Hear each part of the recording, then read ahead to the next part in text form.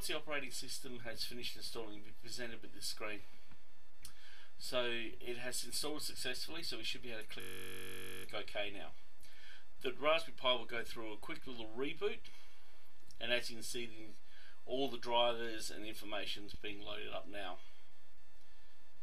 Once we've finished the first initial boot, we'll be presented with a new screen.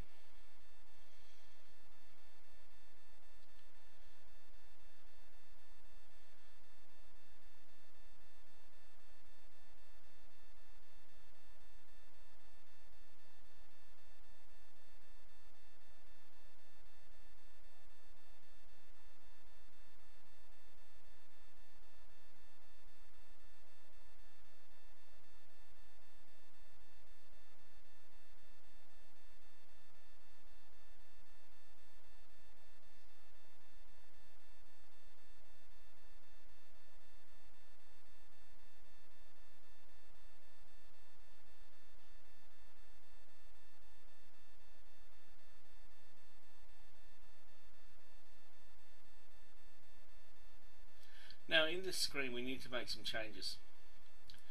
You can actually change the user password, but I prefer to leave the default password. Unless you're going to put it in a production environment, I'll probably leave it just as the default user Pi and the password as Raspberry, which is the original default password. You can also change it so it can boot straight into Scratch if you would like to. But the ones we're going to be looking at first of all is down underneath Advanced Options, so arrow down, press enter. In here we can actually change the host name. At the moment it's set to Pi, so if you're on a network you may want to give it a name. So come in here and you can click OK. So rather than have it called Raspberry Pi, I'm just going to call mine L Marsden. That way I know this is my Raspberry Pi. And click Tab, and then I can push the space bar for OK.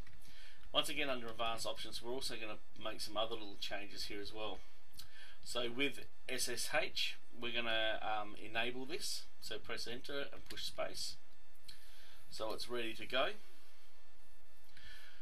And just looking under Advanced Option, what else?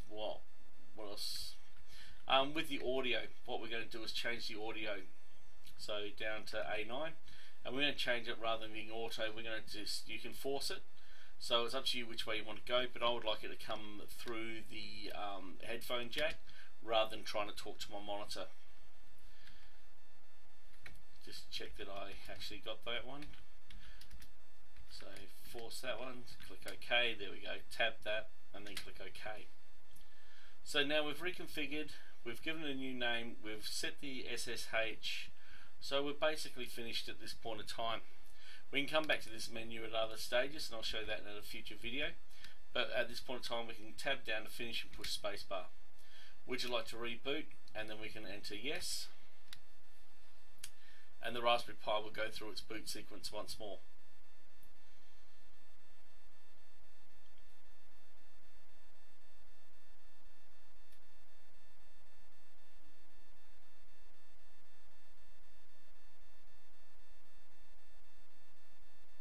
Now this is the first time we're booting into the Raspberry Pi with an installed and configured base operating system.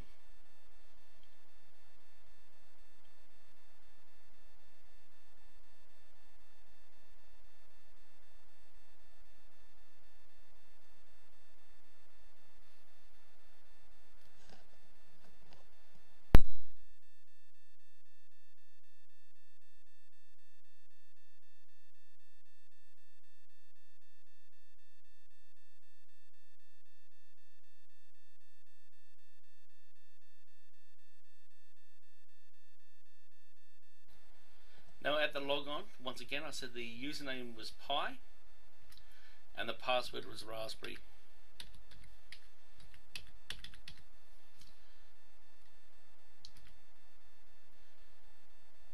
And now we're at the batch console, and you can actually see now I've got a command.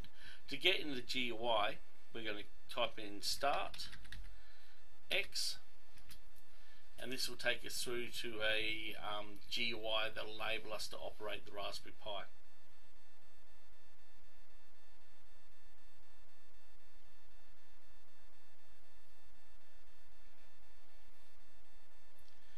here is the interface.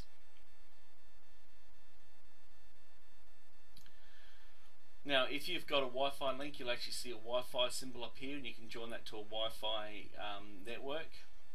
Underneath menu, you've got some programming languages. You can got a basic internet browser, there's some games, and there's some accessories you can have a look at as well. We'll be mainly using the file manager and also the bash console as well, which is terminal. Oops, sorry, I double clicked that. So here's our terminal once again.